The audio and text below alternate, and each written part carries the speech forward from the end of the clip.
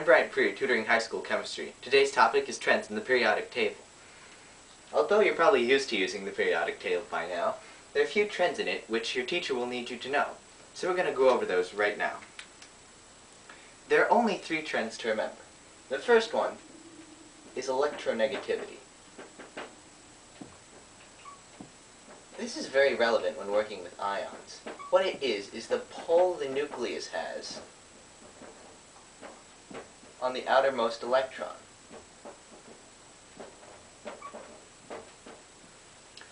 And how that works is, let me show this to you on a table, it's at its smallest down here, it increases up this way to be at its highest over here.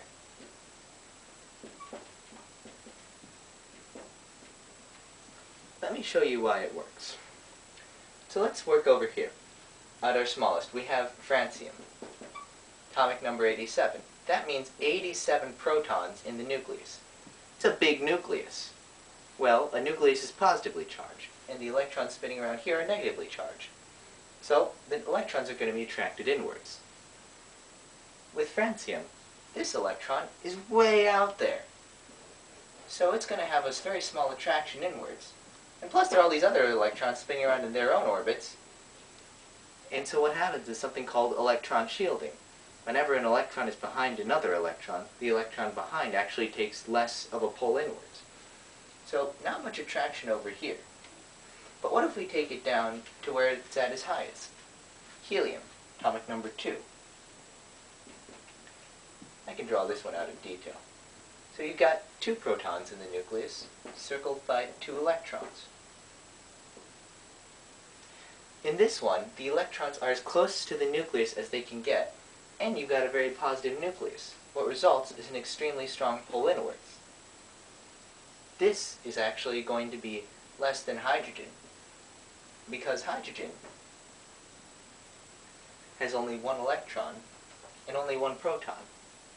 You see, electrons in the same energy level tend to have the same pull on them, regardless. But if you added more protons, as with helium, that pull increases. The second one you'll need to remember is ionization energy. This is very relevant to forming ions. What it is the energy needed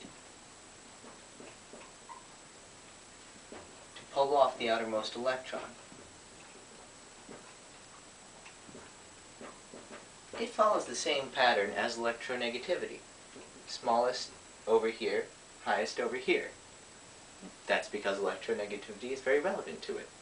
The stronger the pull the nucleus has on the electron, the harder it's going to get off. So over here, where the pull is the strongest, it's going to be the hardest to pull that outermost electron off.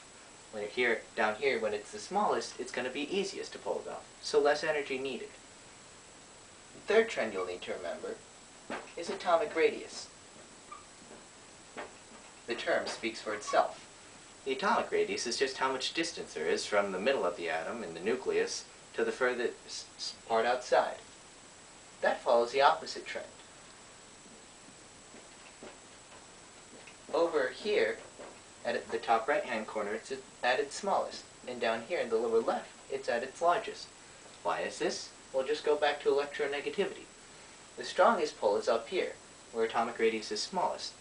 The reason atomic radius is small is because the pull is strong enough to actually shrink the radius a bit.